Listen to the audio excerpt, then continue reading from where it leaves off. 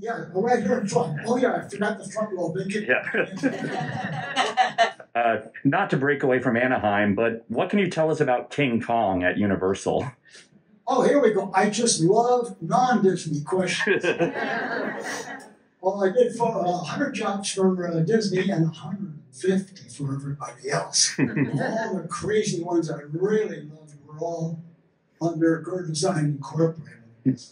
On King Kong, within not too many weeks after I left Disney, we started doing some work with Universal, arch enemy, of course. But there was a big difference. By that time, that Disney was getting pretty big. This is like 1981. Universal had a small, fast team of people, much like what Walt had in Walt's era.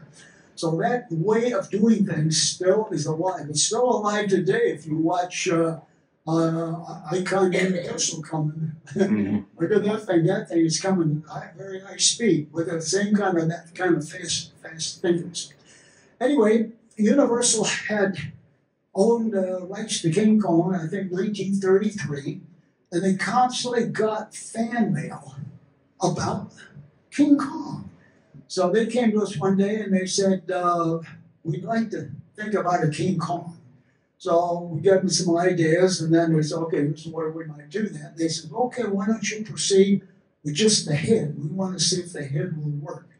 So our little shop we had out in the valley, we built a full-size King Kong head, got it all working enough that you could see what it would do, but it wasn't fully animated. We had it sitting on the floor, and we had an old sheepskin coat for rotting in the water, so it made the banana breath like smell to it. The mouth and the eyes would work, and we made up like a half a train car. We had the sound of a helicopter circling overhead.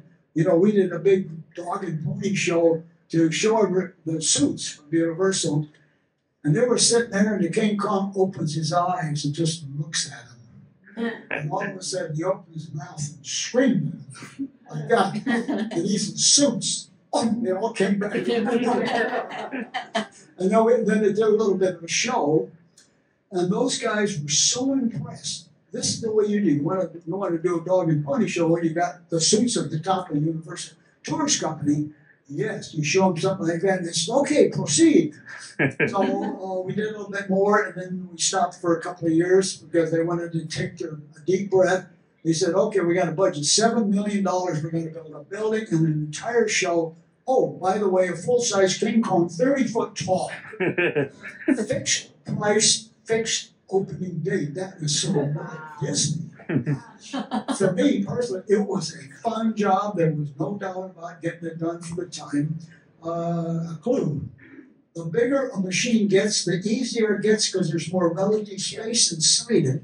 Some people, I've seen even later, they will take a maquette and scale that and machinery up and scale it.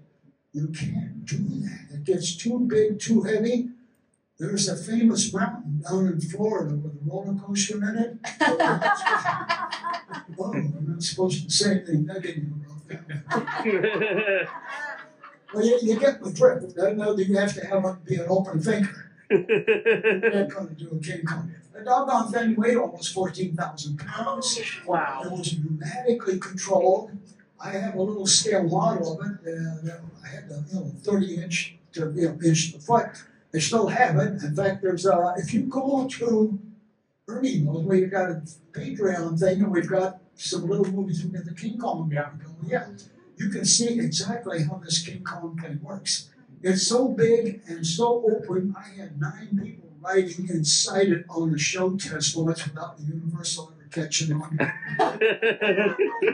Oh, yeah, King Kong. Thank you for asking that, because that was one of my really super projects. We had no trouble with it.